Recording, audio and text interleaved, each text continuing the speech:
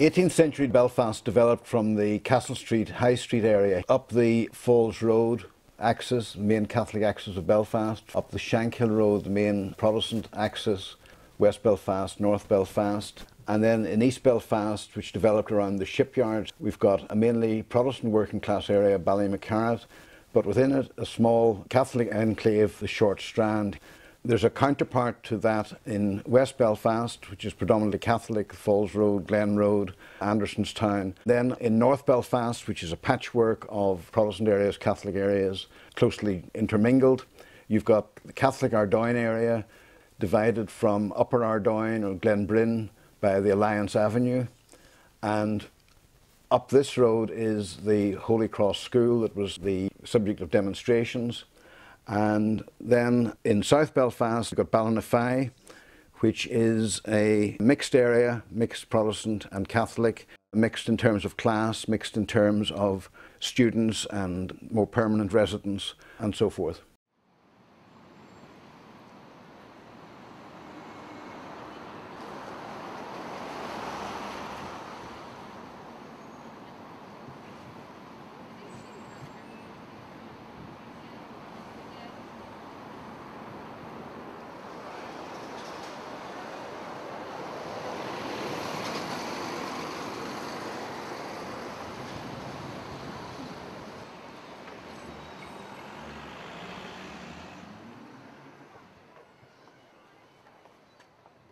This area was the original heart of the city, Castle Street, High Street, and it developed mainly in the 19th century with industrialisation out from this core area. The Falls Road area developed from a small nucleus around a Catholic church which was built in the 1780s with support from the local Presbyterians, who went on to help establish the United Irishmen. They were very radical at that point in time. From this developed the main Catholic sector of the city, which developed out from the centre, up Divis Street and up the Falls Road.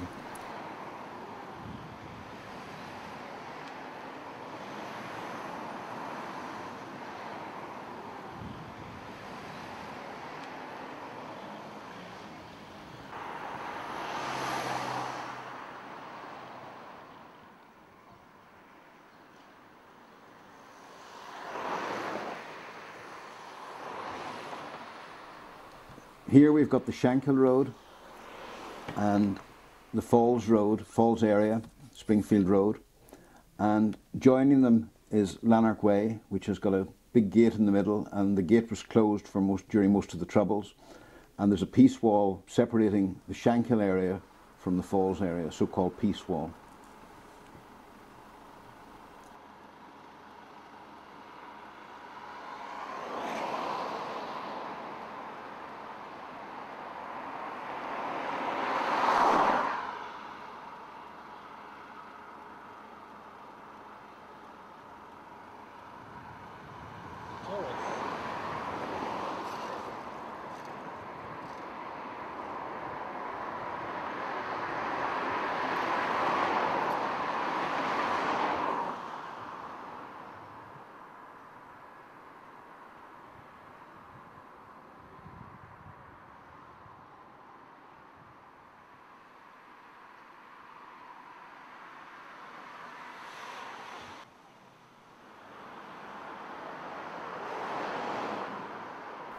This is predominantly Protestant East Belfast, Newtonards Road here, a lot of very elaborate murals along here.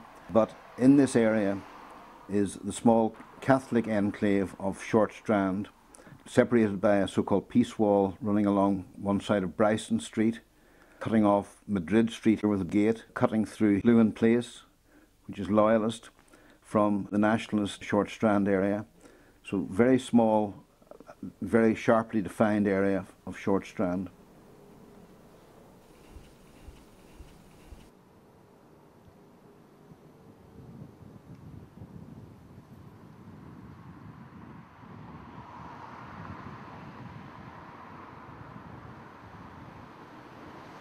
This is the Loyalist area of Donegal Pass. In recent years it's been dominated by the UVF.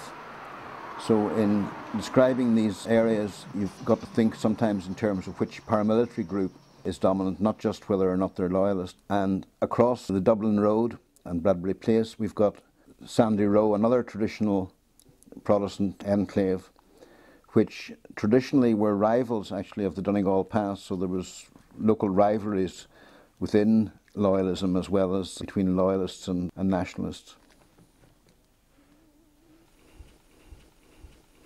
This is the Ardoyne Catholic Nationalist enclave in North Belfast, with Alliance Avenue, the main dividing line. There's a peace wall running behind the backs of these houses right the way up here, dividing loyalists from nationalists. The Holy Cross School is here, Holy Cross Primary School for girls, and the Catholic girls attending this primary school had to walk up this road to school, and they had to run the gauntlet from Alliance Avenue all the way up to the school. They could have gone a long way round, but their traditional way of going to school was the shortest route, and it also became a matter of principle that they had the right to walk on the road up here.